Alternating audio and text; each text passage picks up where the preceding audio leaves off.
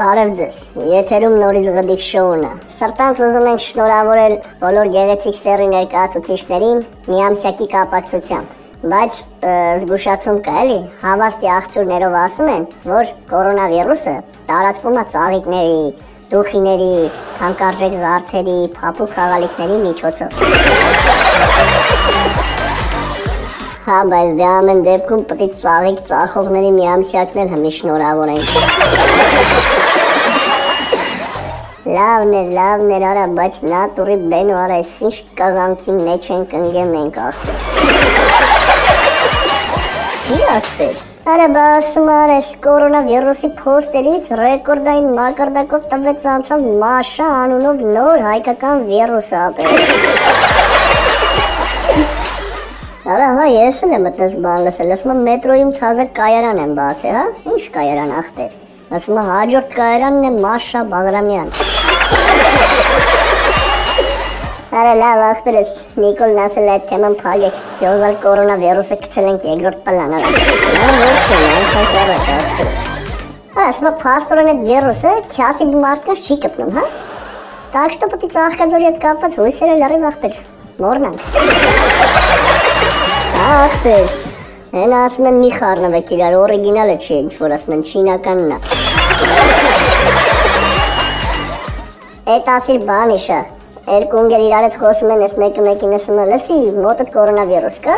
ասում է, աղբեր, ասում է, չինականն է, թե պարսկականն է, ասում է, նեղացնում ես ցավդ տանում, իմը MAQUR իտալականն է։ Բայց դե նավսյակի ապահովության համար կարելի է այս սայթերով իրար պաչիկի սմայլիկ էլ չուղարկել։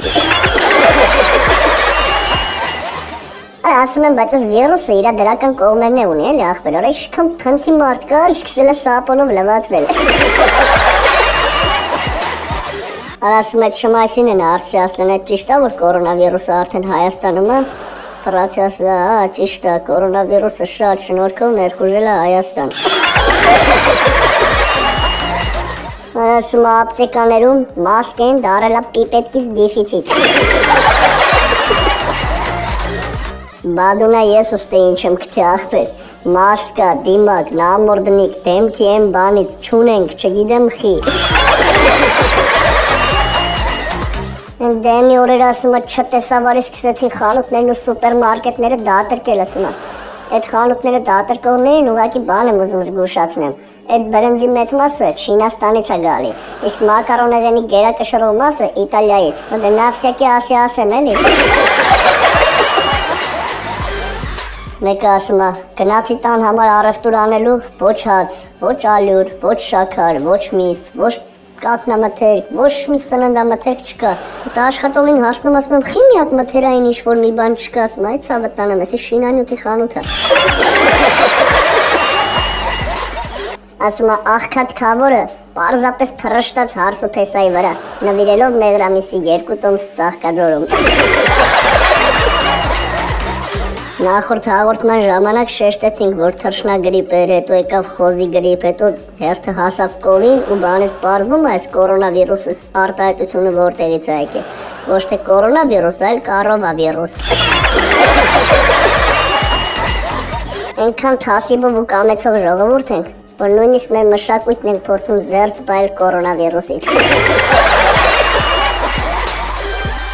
Այս նկարը չեմ կարում բնութագրեմ, աղբերս, անճարություն է, թե հանճարություն։ Վերջ ես, սատանեն աստուն տենում հարցնում ասում, այ աստված ասում, ալեն այ, այս կորոնավիրուսին քցին երկրագնդի վրա, ասում սաղ երկրները սուկ ու շիվան են դրել, ասում մենակ այս հայերն են, ասում ուրախանում են, ծիծաղում են, ծապ, ծիծաղ, ուրախություն, ասում ես ինչ մոմենտ է որ, ասում արա լավ էլի, արա տրամքելի հույսների իմ վրա են դրել։ Ու վերջում թեմայից դուրս, ալկաշագբար։ Մի խոսքով այսքանը, չենք մոռանում բաժանորդագրվել ու չենք մոռանում սեղմել լայք։ Հաջողություն։